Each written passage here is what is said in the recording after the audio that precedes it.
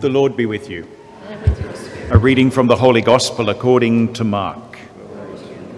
After leaving the mountain, Jesus and his disciples made their way through Galilee, and he did not want anyone to know because he was instructing his disciples. He was telling them, "The Son of Man will be delivered into the hands of men and women, and they will put him to death. And 3 days after he has been put to death, he will rise again."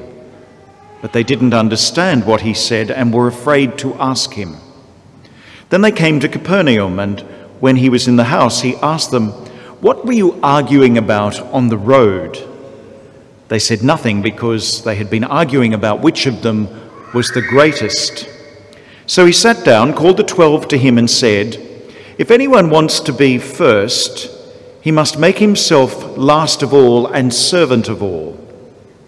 He then took a little child, set him in front of them, put his arms round him and said to them, "Anyone who welcomes one of these children in my name welcomes me.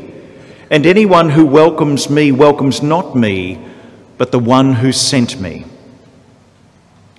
My sisters and brothers, the Gospel of the Lord. Praise to you, Lord Jesus Christ.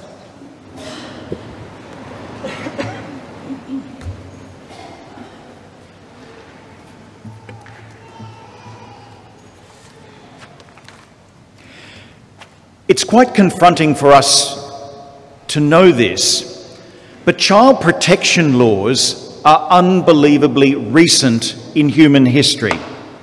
The first child protection law, to my knowledge, is 1861 in England, where the English government said children under 12 could not be sent down the mines to work.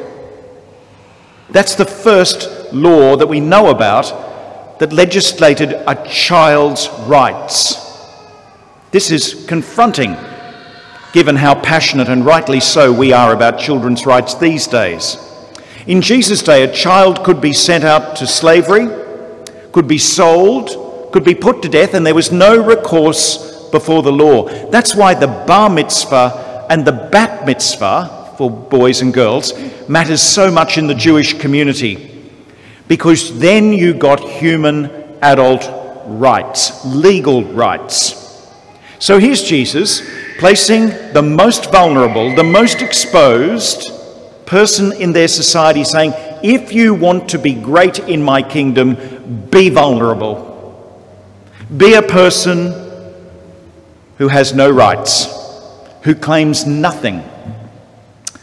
Well, if ever I needed a modern example of what that might look like in our day and age, I turn to Pope Francis. He walks the talk. He's a Jesuit and so am I, and I find him continually challenging. Because in November of the year that he was in fact elected, Pope Francis was doing his normal Angelus on Wednesday, and then he got in the Pope-mobile and he started going around the crowd, as he always does. As you may know, he doesn't use a Pope-mobile that has any glass in it. He says if he's assassinated, he's assassinated. So he tries to be as close to the people as he can. No one told him that that day, on the 18th of November 2013, there was going to be a person who had gone to incredible trouble to come from Milan to Rome to be there. His name was Vincenzo Riva. Vincenzo Riva suffers from neurofibromatosis. It's the elephant man disease. If you haven't seen that great 1981 film, don't say this homily didn't give you something practical this weekend. Go home and watch it all over again. He suffers from neurofibromatosis. He's had it all his life. And he came down because he wanted to meet the Pope, because he took as his confirmation name Francesco, Francis. So he wanted to meet the Pope that took the name of Francis. The Pope has the ability to see the vulnerable, to see the most at-risk person. So without any knowledge that he was there, he saw him. He told the driver of the Pope-mobile to stop. And look what happens next.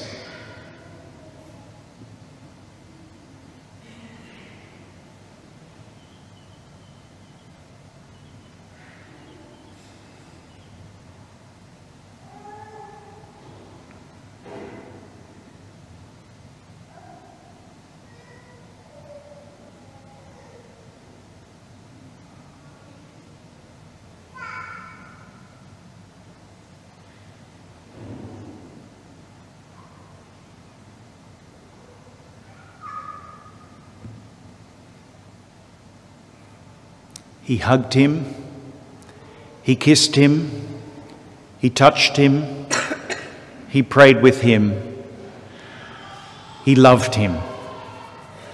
That's Francesco's mother, Rita, behind him. Now we'll go back one. Thank you.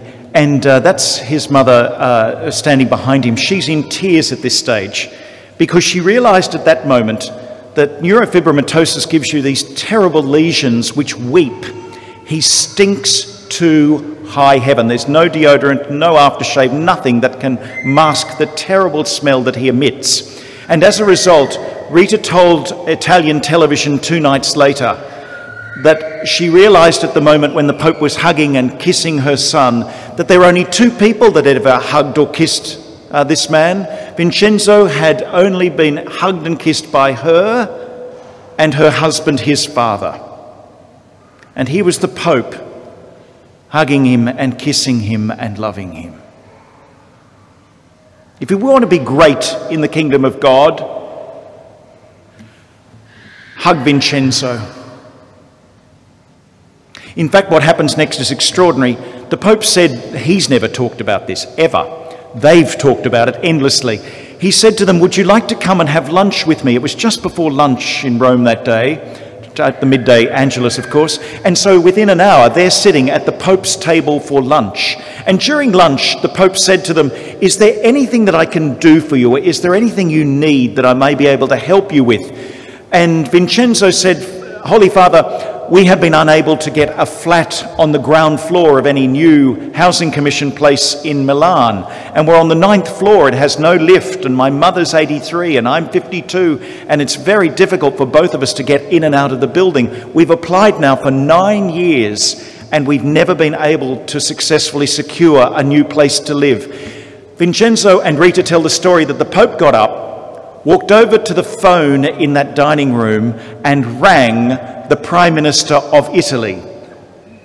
It's good to have contacts, isn't it? And within 3 weeks, they were in their brand new housing commission flat on the ground floor of the area in which they live. Now, some people would say, well, bully for them. They got the Pope to do their bidding. Well, yes. But it's always better to do something for someone than nothing for anyone. Sometimes we get immobilised because there's so many needs in the world and we end up looking after no one but ourselves. Welcome to Following Christ, where this week, let's find our Vincenzo. Let's find the vulnerable, the weak, the poor, the marginalised, the one who stinks to high heaven. And let's be great in the kingdom of God by doing whatever we can in love.